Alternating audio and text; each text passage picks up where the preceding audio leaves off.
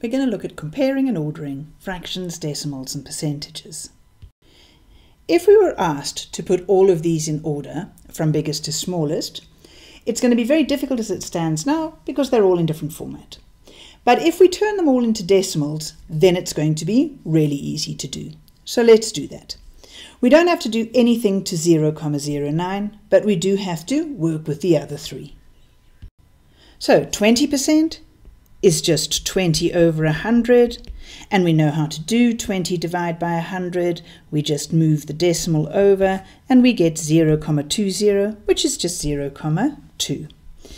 The way we've been working with turning fractions into decimals is we first turn them into percentages. So we get here 100 over 4%, which is 25%, and 25% means 25 divided by 100. We move that over, and so we get 0,25. And the same story we're going to do with 1/6. Here we're going to have 100 over 6%, and this one's a little bit trickier to do division. 6 into 10 goes once, remainder 4. 6 into 40 goes 6 times, and you have a remainder of 4 again, because 6 6s are 36. So you're going to then do 6 into 40 again, and that is 6 times. And again, you've got a remainder of 4, so you can see you're going to keep on getting that same pattern. So it's going to be 16,666%, and percent means divide by 100, so we move the decimal comma over 2 places and we get 0,166. Okay, now we can do our comparison.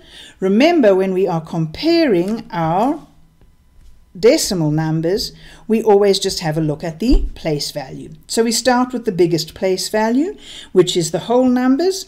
All of them have 0 as a whole number, so that's not going to make any difference.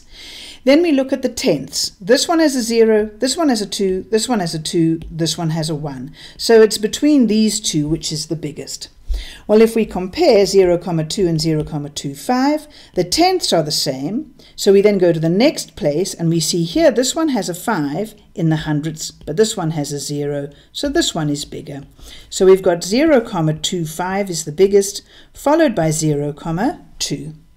And then after that, we've obviously got 0,1666 because it's got a 1 in the tenths place, whereas this has got a 0 in the tenths place. So our next one is 0,1666, etc.